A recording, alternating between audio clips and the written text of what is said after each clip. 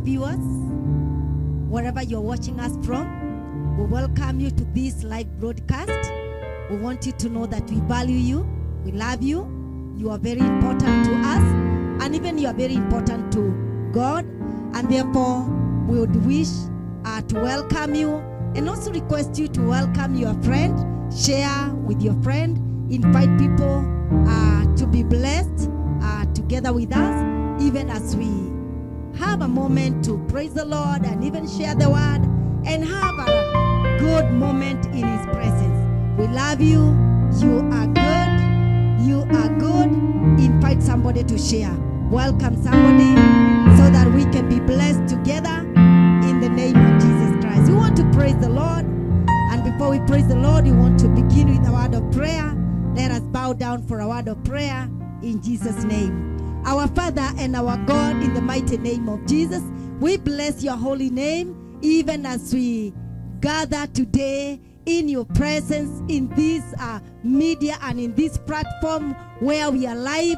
King of all glory, we pray that you may come down in your presence and that you may minister to us today in a mighty way. May you minister to us, oh dear Father. Lord, you want to remember all my viewers wherever they are. Lord, you know where they are coming from. You know the battles they have been fighting, oh God. And you know where they are calling you from, dear Lord. And every situation they are calling you from, dear Father, desiring in their heart to see your heart. Lord, may you come through for them. May you bring resurrection in their lives, oh God. May you bring peace in their lives, my Father. May you do them good, King of all glory. And may you fill their hearts with the joy. Thank you for you bring their morning, oh God. For weeping may last for a night, but the joy comes in the morning.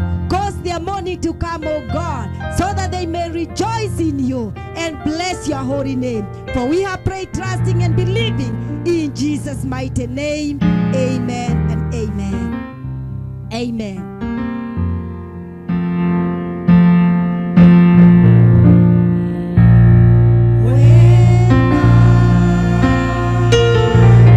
See the blood.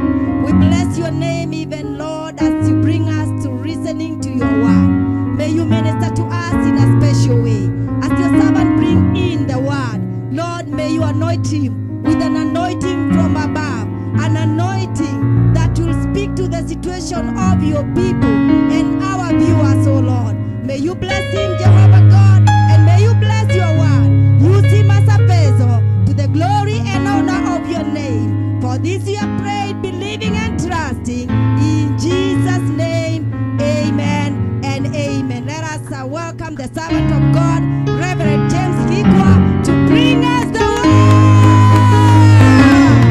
Yes. Welcome, sir.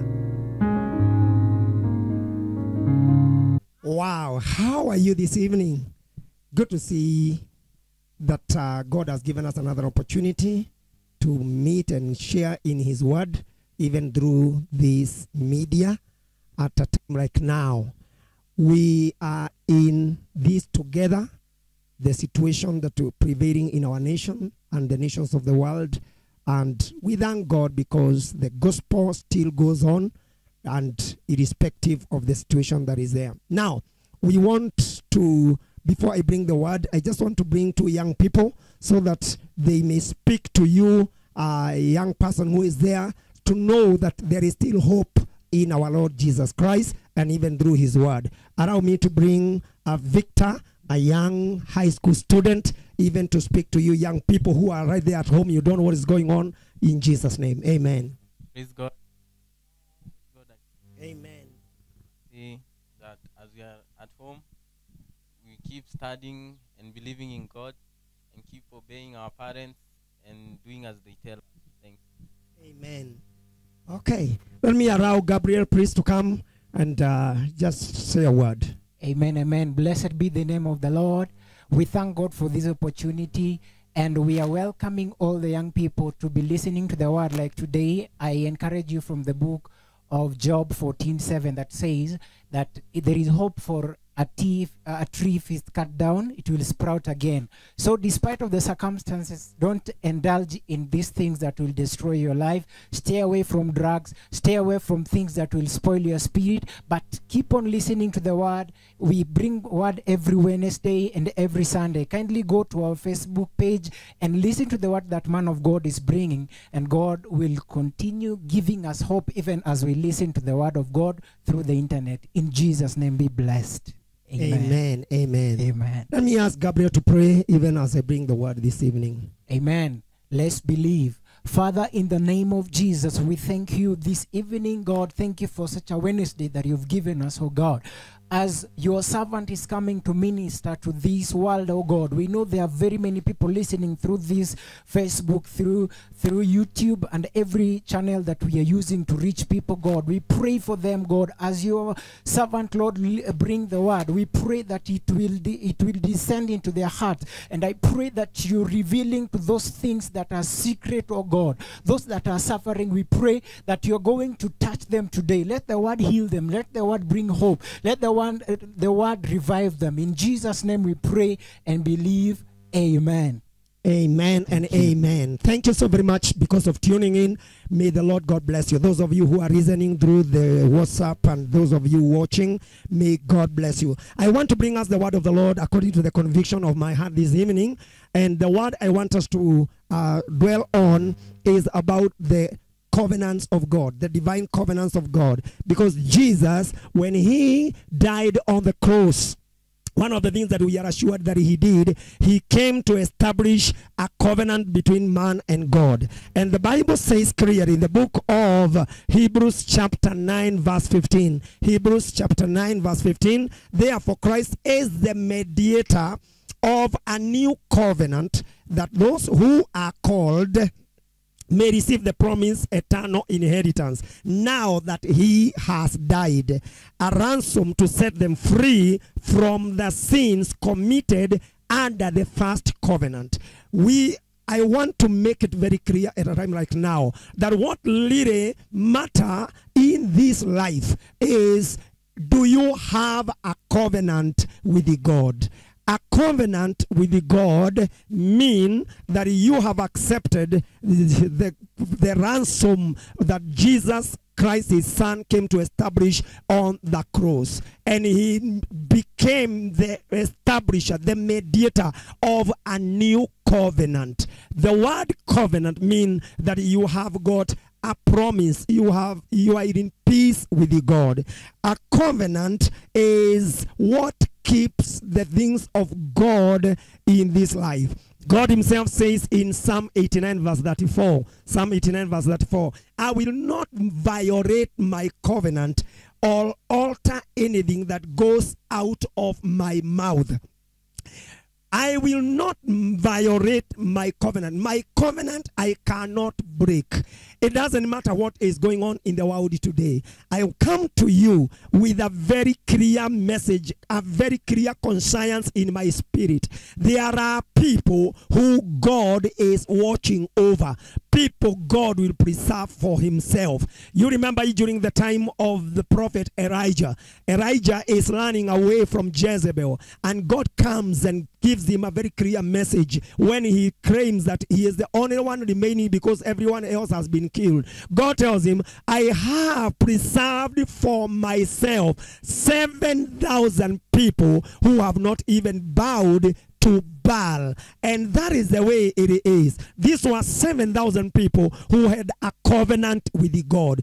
God always watches over his covenant in order to protect it, in order to preserve it, in order to prove it that he is a God of covenant. The same God is the God who made a covenant with Noah during his time, that when everyone else and everything else was being destroyed, God preserved Noah because Noah had found favor in the eyes of God. Despite what is going on in the world today, I bring the word to us through Jesus Christ, the blood that he shed on the cross. He has established with us a covenant, and he wants every one of us to remember we have a covenant with God. We have a covenant with him, and that is the covenant that keeps us strong. The Bible says in Isaiah chapter 53 verse 5, Isaiah 53 verse 5, he was wounded for our transgressions, bruised for our iniquity. The chastisement of our peace was on him,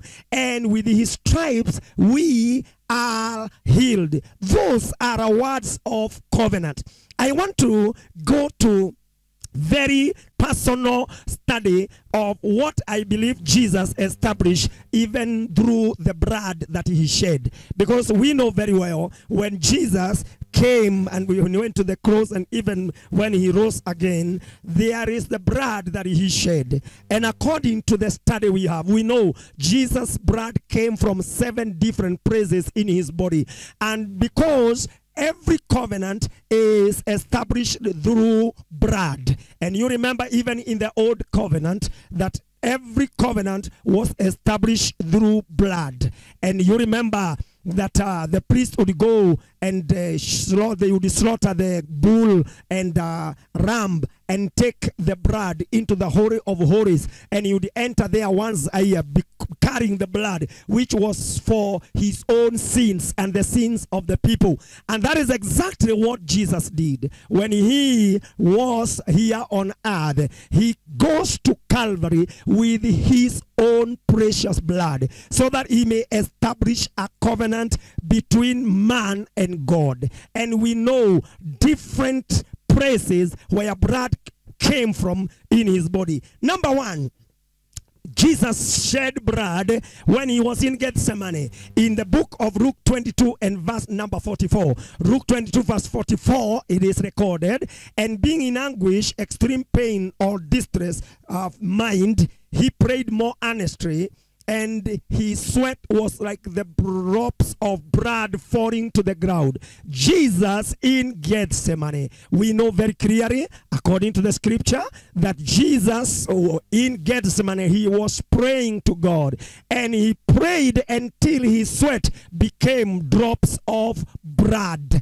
And this is the first blood that Jesus is shedding from his body at Gethsemane. And this simply means that our thought and our mind, it is cleansed, it is washed through the blood that came from his head as droplets of blood from sweat. It means our mind, our thoughts are cleansed.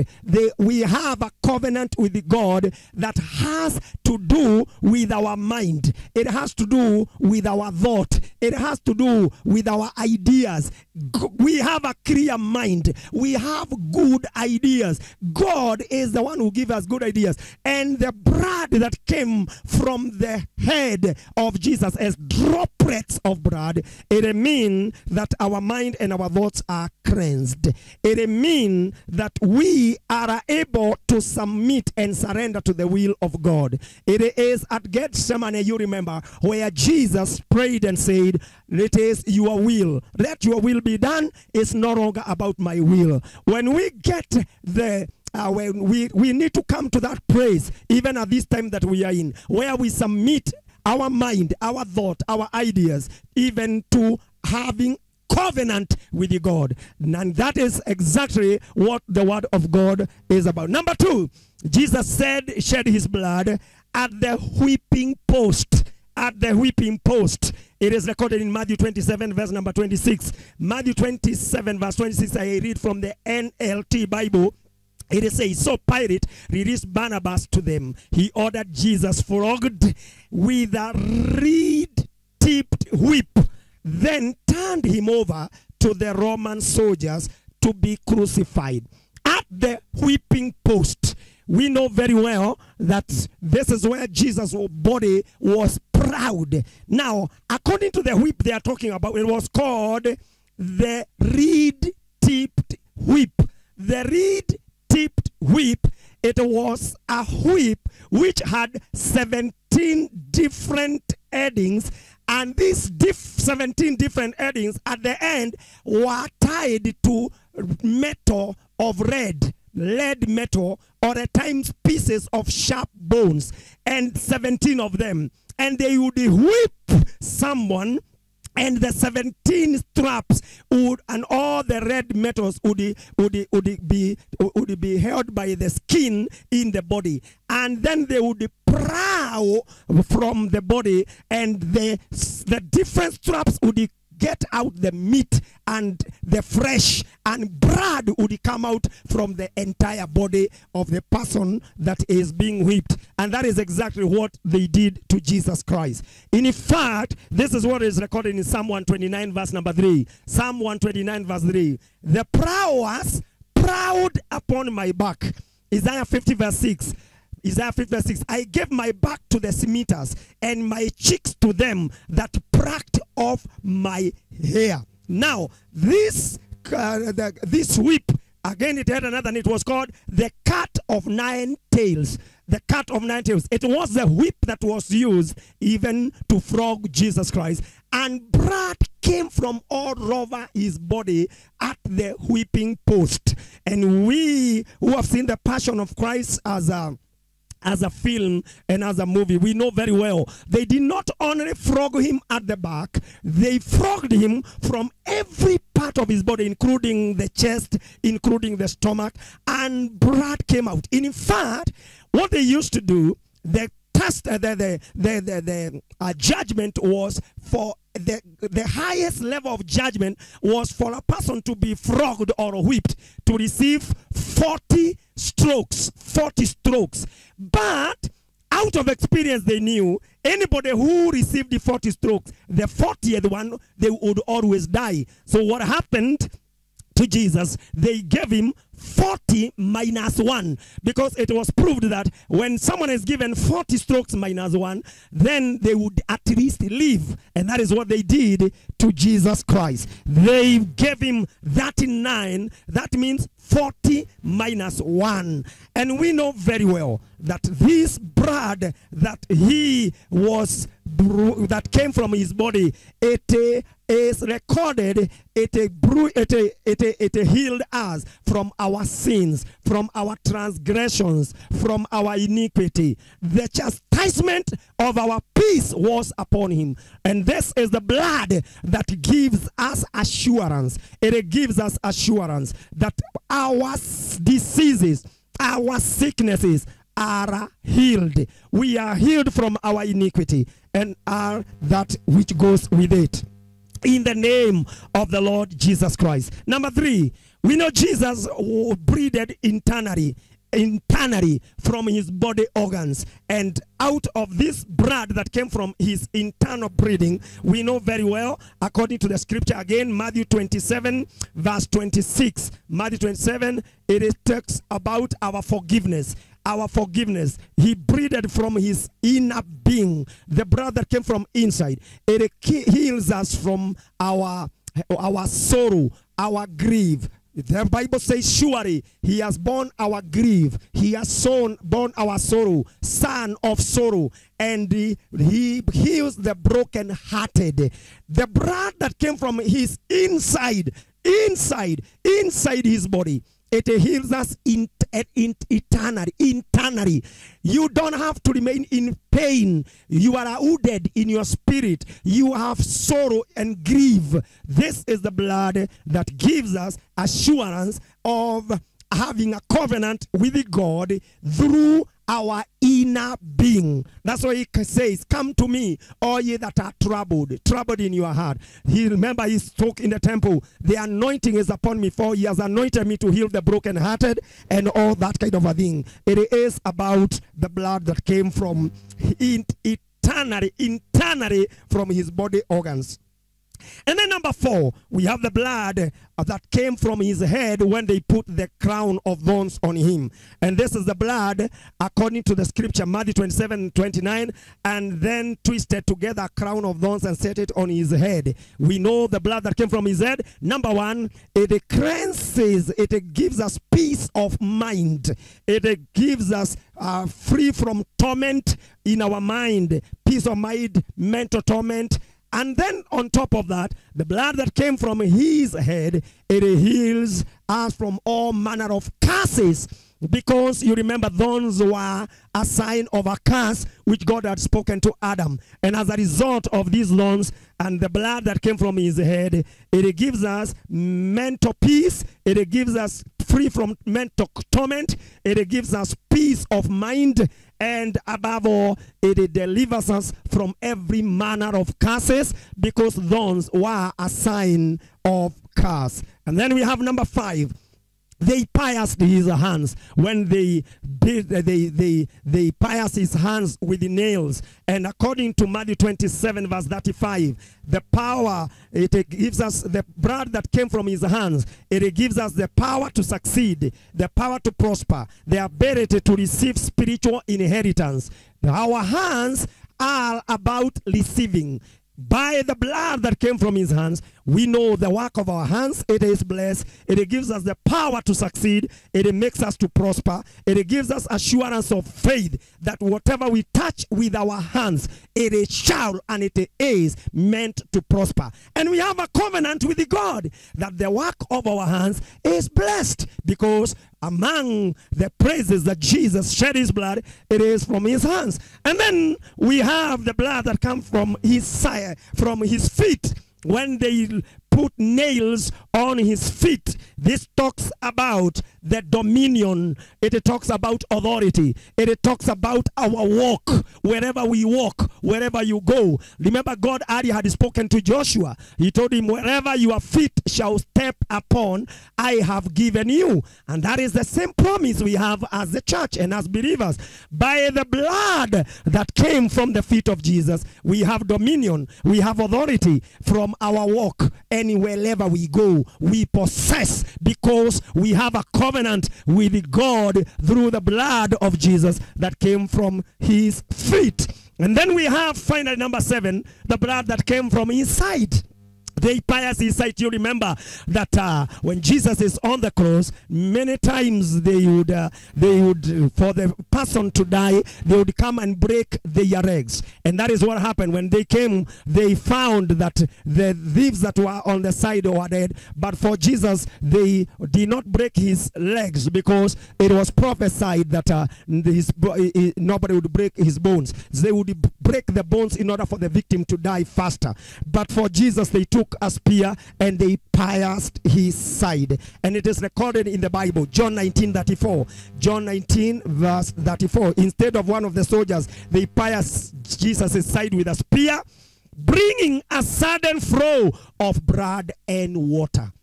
We know this is the blood that came from inside. It fell and entered into the livers, and the rain that fell and the earthquake. And this is the blood that saves and heals nations. And we have assurance of salvation through the blood that came from the side of the ribs of Jesus Christ. Not only that, the blood that came from the ribs of Jesus, we know it heals our families, because you remember God had formed a woman out of the limb of man, and so our families, our relationships, our marriages, our homes can have peace. We have a covenant of through the blood of Jesus that has to do with the blood that came from his side. It talks about the wholeness of heart, the fullness of joy, and deals with our family matters. So you understand that the different praises where the blood came from in the body of Jesus Christ, and it represents the wholeness of the covenant that we have with the God. Because where there is no shedding of blood, there is no covenant. And I come to you right now, in the situation we are in as a nation and the nations of the world, there are a people who are supposed to have confidence in their God. When we know what Jesus accomplished through his blood, then it will give us peace.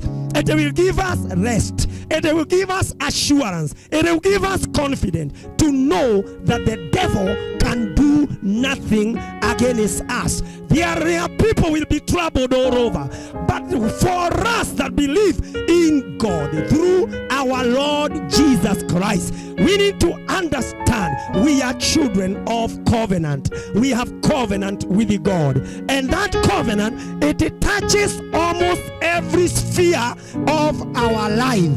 Once again, the blood that he shed at Gethsemane, it deals with our mind, our thought, surrender to the will of God. And then the whipping post, when they whipped his back and proud him and removed every flesh from his body, it healed our transgressions, our iniquities, and brought us peace. And it healed all our sicknesses. It healed our body. And then we have the blood that came from eternal breathing. It makes us to have inner healing. We have inner peace from every sorrow of heart, from every grief, from every pain. You don't have to live in unforgiveness, because the blood that came from the internal breathing of Jesus, it makes us able to forgive.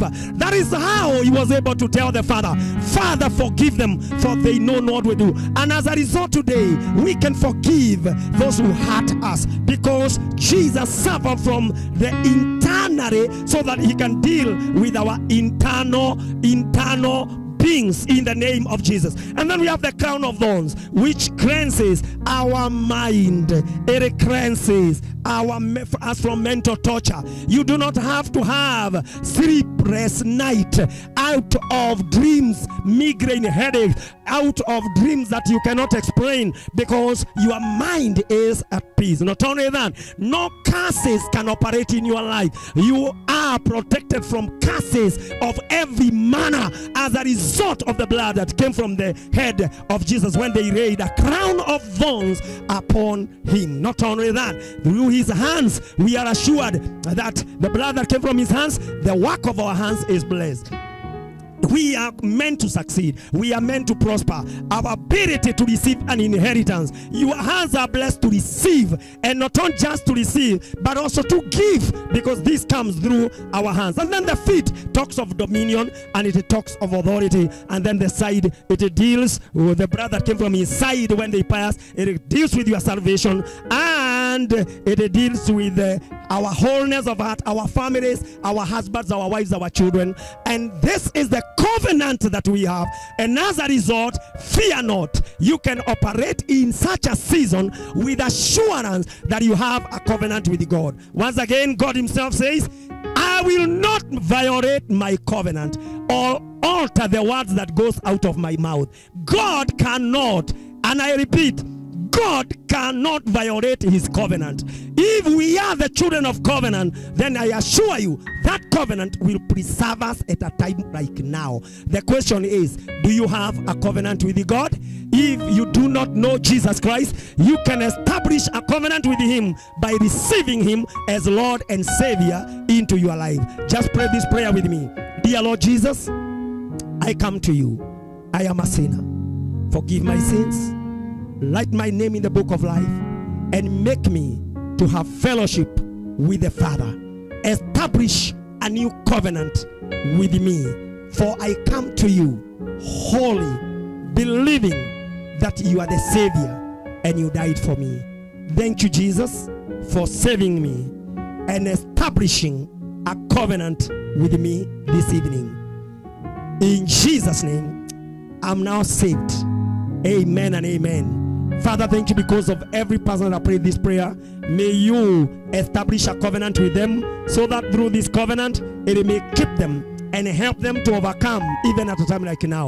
I pray for the body of Jesus Christ, the believers who are watching me right now, wherever they are. May you preserve them by the power of your covenant, because you are a covenant keeping God. No evil shall befall us, because we are the children of the covenant. By the covenant of your blood, we declare it is well with us. It is well with our bodies. It is well with our health. It is with our children. It is well with the body of Jesus, and it is well with every person listening to me. Preserve us by your covenant. Keep us by your covenant. Protect us by your covenant. When we go to bed, we are protected by your covenant. When we rise up from our sleep, we are protected by the covenant. When we eat our food, wherever we go, the covenant of blood, the covenant of the blood is speaking for us in the name of Jesus. And we declare the covenant we have with the Father cannot be broken, and therefore it is well with our life. For this we pray and we declare the same in Jesus' name. Amen and amen and amen. The Lord God bless you in Jesus' mighty holy name, even as he keep you in Jesus' name. Amen. Our dear viewers, thank you for having tuned in to our service today on our live recording on Facebook. I want to encourage all of you who have tuned in. Share this message. It might be encouraging to somebody, your neighbor, your family friend, your environment. Just share this message and God will bless you. I want to the viewers from the House of Worship and Healing Deliverance Church, Junction, I want to thank you also for your continued support, even in your offerings. And I pray that you may continue to offer your offerings. And the pay bill is on your screen. Please continue to support the ministry work as we continue to serve our God. To the other members from other churches, please continue to support your church from wherever you are. Just give your offerings to the church where you are coming from. Support your pastor, and God will bless you. It's also important to mention to you that at the House of Worship and Healing, we have We Care Desk. If you are a member or you come from any other church, you can visit us at our office if you feel like supporting a needy family, someone needy. You can bring your offerings at our church office, and God will bless you. Thank you.